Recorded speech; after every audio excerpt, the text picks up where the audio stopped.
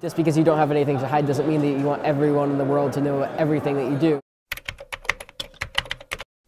Transparency Toolkit is a project to help journalists use information the same way that intelligence agencies do. So the same way that the NSA or GCHQ or other intelligence agencies collect and analyze and use information. We're helping journalists automatically harvest information from public sources online to filter through that information so that they can understand it and figure out how to use it in stories that can actually be used to reveal surveillance programs or other secretive things. So one of the programs that you developed is called ICWatch. What does it do and how does it work? ICWatch is a database of 70,000 LinkedIn profiles of people who are in the intelligence community, often working on surveillance programs, drone programs, kill lists, working as interrogators at Guantanamo and other places, so wide range of activities.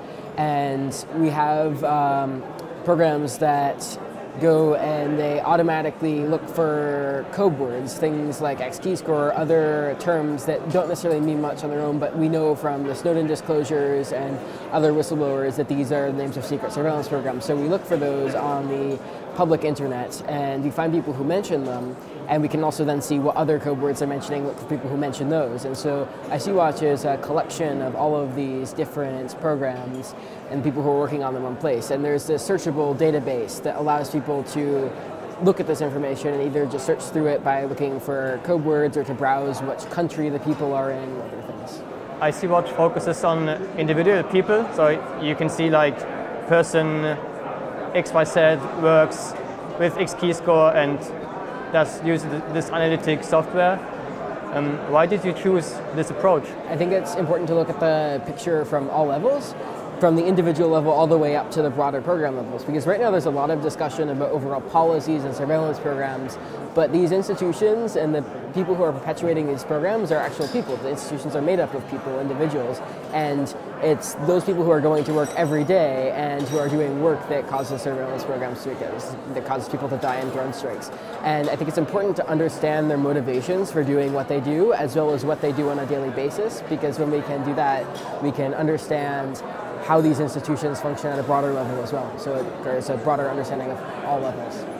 What was most surprising to me was there's a lot of people who are not just talking about surveillance programs, but are talking about being involved in deciding who to kill and in killing people and in torturing people, and that people are actually openly and publicly talking about this in ways that are actually not that difficult to detect. What is your opinion? What drives these people to work in the surveillance industries? I think some people actually legitimately think it's a way to improve the world. The intelligence community thinks that they're protecting their countries against terrorists and against other threats. And they see the dark side of it until they're involved, if at all. And we also find people who have resumes who talk about leaving the intelligence community after calling for external review. One of my favorite people I found is a used car salesman that used to be for 20 years an intelligence analyst, and he left after starting to get involved in analyzing intelligence from drones. So I don't think they're necessarily bad people. I think they maybe have different worldviews. Did you thought about also harvesting on collecting data on different platforms? I don't know, maybe if Facebook would work? So we have a bunch of scrapers for job listing websites, because there are also companies posting about the things that they're hiring for, which can be a good indicator of what they're working on. We've looked into social media, we'll probably be adding that. That's particularly good. It's difficult to find people as a starting point on Twitter or Facebook because they don't necessarily talk about their work there. But once we've identified someone, we can go and we can see who their connections are on Twitter and Facebook, and that will give us more people that might make sense to look at. Today's intelligence agencies, are they reformable, or are they in any way compatible to democracy?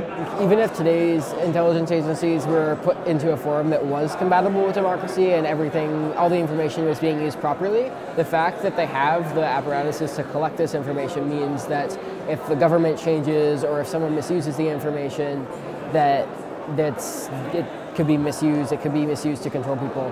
I think it's a little bit like nuclear weapons, where you have a country where maybe it's friendly to you now, but maybe it won't be so friendly to you in the future. So it's important to have a very good idea of who actually has that capability. So that requires ongoing transparency. You're saying that the agencies should exist, but they should be transparent and that you control them in a way?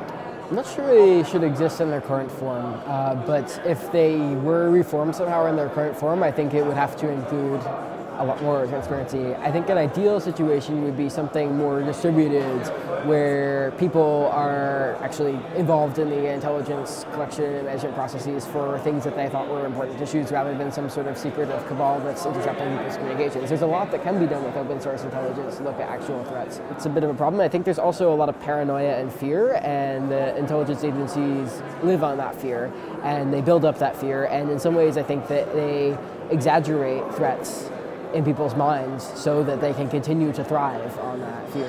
How does surveillance affect your daily life?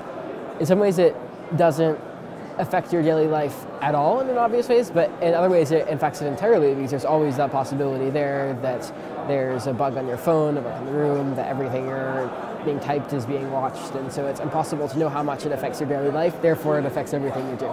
A lot of people here also have the thought of not caring.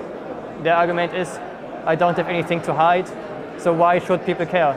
Well, don't have anything to hide from who? I mean, I'm sure that most people have things that they don't want their parents to know, that they don't want different people in different contexts to know, so maybe if you don't think you have something explicit to hide, there are things that you don't necessarily want everyone to know, and I think it's also beneficial to be able to have a space where you can think privately and you can speak privately, and when you can't do that, it's difficult to actually figure out what you want to say, figure out what you don't want to think at all.